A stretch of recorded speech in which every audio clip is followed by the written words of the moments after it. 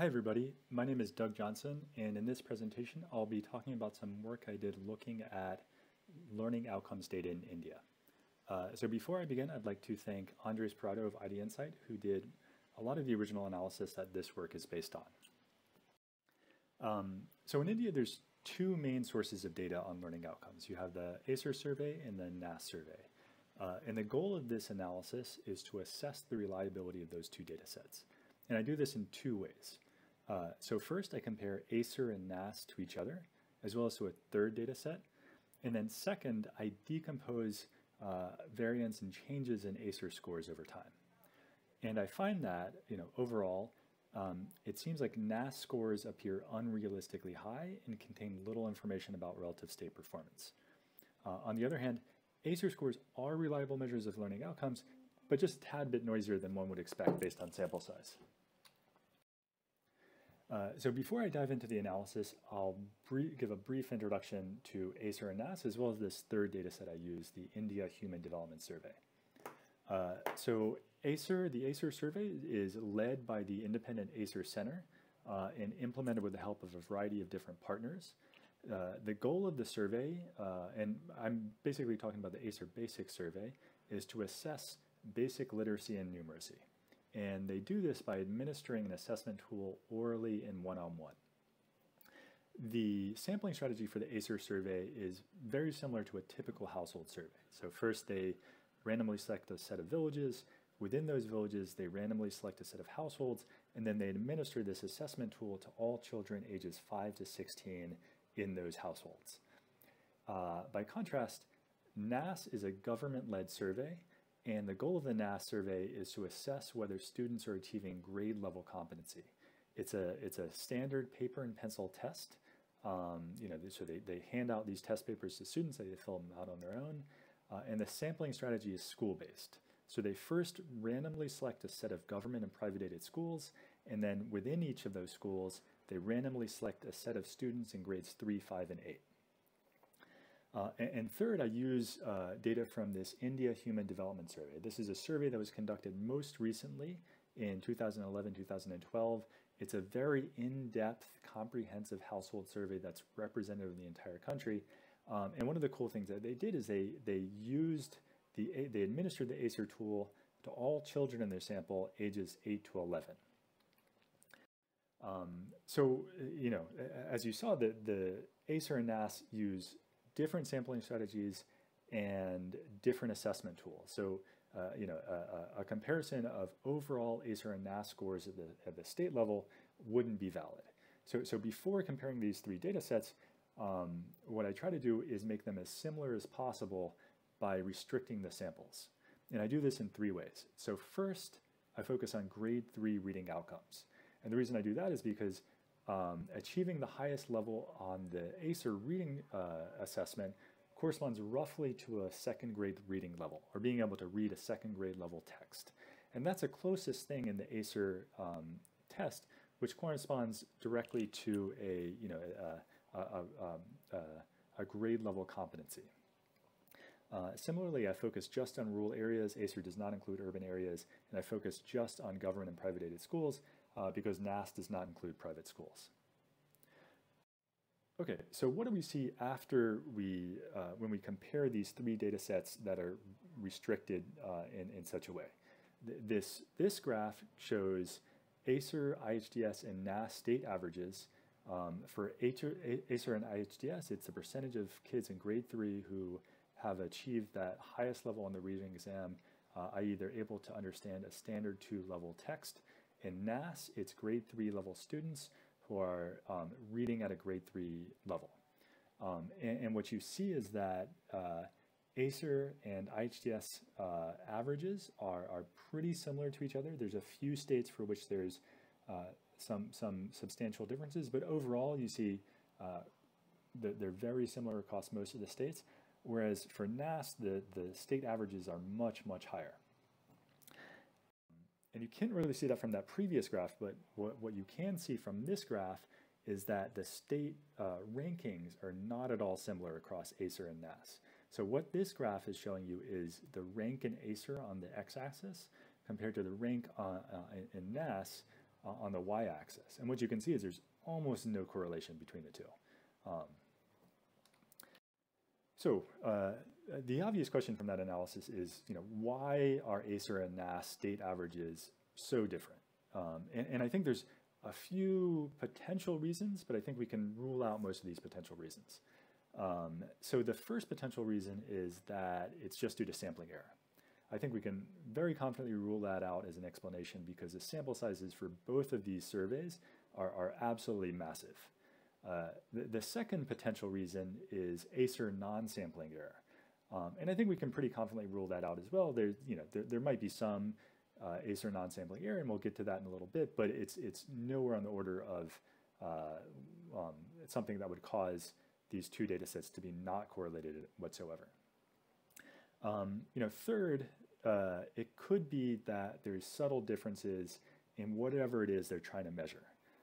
And this is possible. I can't 100% rule this out, but I find it highly unlikely. If you look at just state averages for ACER reading and ACER math, they're highly correlated, above 0.8. And I think what that shows is that, even if you look at two kind of abilities that are subtly different, there's still a substantial degree of correlation there. So I find it pretty unlikely that you could measure anything that corresponds to a reading ability and get a correlation this low. So I think if you rule out those three explanations, the thing you end up with is that the reason for the discrepancy is most likely due to NAS non-sampling error. I can't really break it down. NAS doesn't make its test questions public, so I can't really break down the cause of the non-sampling error, whether it's like students not showing up at exam day or differences in test questions across states, but I think we can pretty confidently say it's probably not NAS non-sampling error.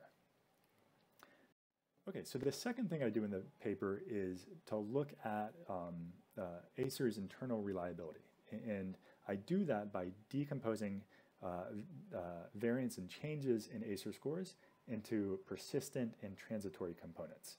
And intuitively, what these approaches do is they look at whether year-to-year changes in ACER scores stick, i.e. they're not reversed in future years.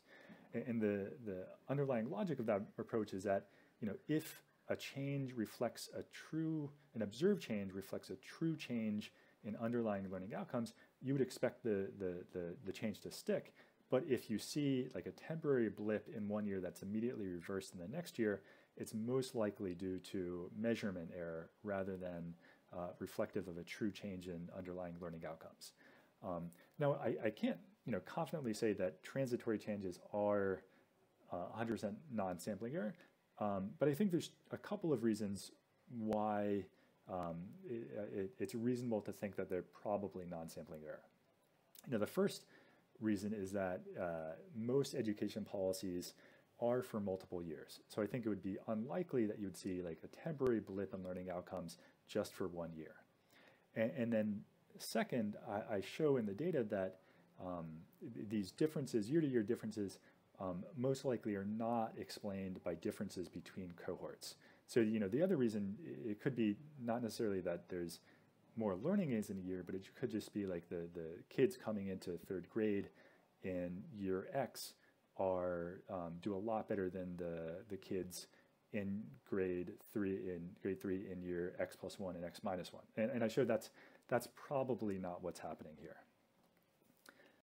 Okay, so before diving into the formal variance decomposition, I think it's useful just to look at kind of the trend lines of ACER scores over time. What this graph is showing is ACER grade 3 and grade 5 reading levels. For grade 5, I think what it's showing is the proportion of kids who are able to read at the highest level, the standard 2 level text, and for grade 3, it's one level below that, the sentence level, for years 2006 to 2014. And what you can see from this graph is that there does appear to be substantial kind of jumpiness to the data. There's kind of like some squiggles going on in those lines.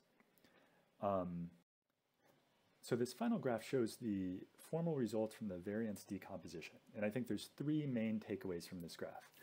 The first is that if you look at the state levels, the majority of the variance is persistent. And I interpret this to mean that you can be relatively confident when comparing states using ACER data. Second, the story changes slightly when you look at changes in state levels or you go to district data. There, a much larger proportion of the variance is made up of this transitory component. And I think what that means is you have to be a little bit more careful when, say, comparing changes in state levels over time. And you have to be really careful if you're looking at, say, changes in district levels over time.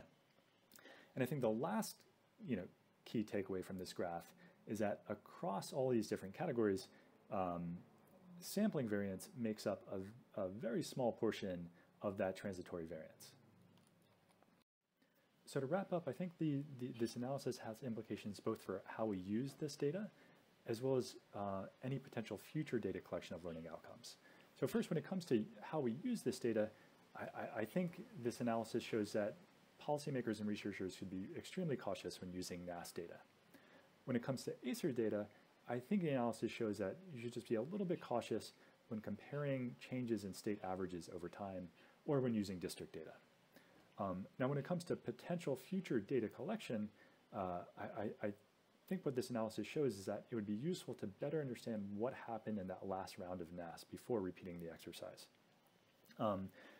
Based on my review of the NAS materials, the survey guides, the sampling instructions, it seems like it's a pretty well thought out, well designed, well monitored survey. So there doesn't appear to be any obvious reason for these big discrepancies that we see. So before kind of launching into another big round of NAS or a big round of data collection that uses a similar strategy, it'd be really useful to understand whether these discrepancies might be due to students not showing up or differences in test questions or whatever it is. The second big implication, I think, from this analysis is that even for ACER, the non-sampling error is much larger than the sampling error. So theoretically, if you had a household survey that achieved 0 non-sampling error, you could achieve similar levels of precision to ACER with a fraction of the sample size. Okay, that's it. Thank you very much.